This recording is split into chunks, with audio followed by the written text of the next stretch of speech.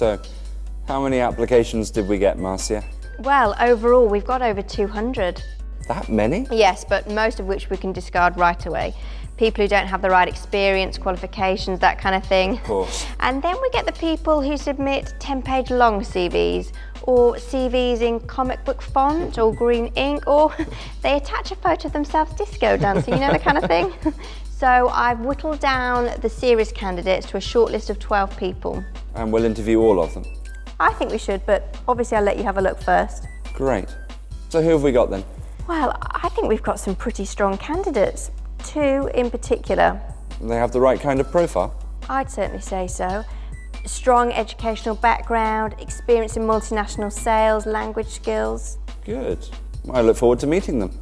So I say we do the standard interview format. Sure. A few general questions, then on to specifics. Yes, exactly.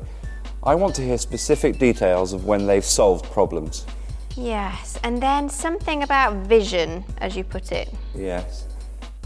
What do you think about a brief presentation? I think that's a good idea.